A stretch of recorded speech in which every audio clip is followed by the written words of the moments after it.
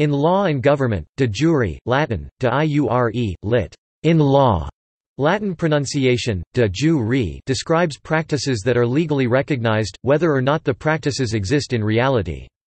In contrast, de facto, in fact, or in practice, describes situations that exist in reality, even if not legally recognized. The terms are often used to contrast different scenarios. For a colloquial example, I know that, de jure, this is supposed to be a parking lot, but now that the flood has left 4 feet of water here, it's a de facto swimming pool. To further explain, even if the signs around the flooded parking lot say, parking lot, the signs effectively being the law determining what it is, in fact, a swimming pool with the water, the current practical circumstances, determining what it is. Examples.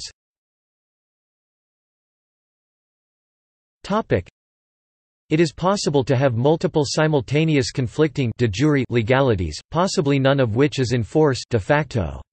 After seizing power in 1526, Ahmad ibn Ibrahim al-Ghazi made his brother, Umar din, the lawful de jure Sultan of Adal. Ahmad, however, was in practice de facto the actual sultan, and his brother was a figurehead. Between 1805 and 1914, the ruling dynasty of Egypt ruled as de jure viceroys of the Ottoman Empire, but acted as de facto independent rulers who maintained a polite fiction of Ottoman suzerainty. However, from about 1882, the rulers had only de jure rule over Egypt, as it had by then become a British puppet state. Thus, Egypt was by Ottoman law de jure a province of the Ottoman Empire, but de facto was part of the British Empire. In American law, particularly after Brown v. Board of Education 1954, the difference between de facto segregation that existed because of the voluntary associations and neighborhoods and de jure segregation that existed because of local laws that mandated the segregation became important distinctions for court-mandated remedial purposes. See also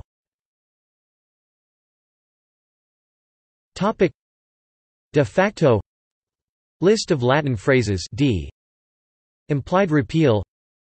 Obrigation section. Obrigation versus abrogation. References.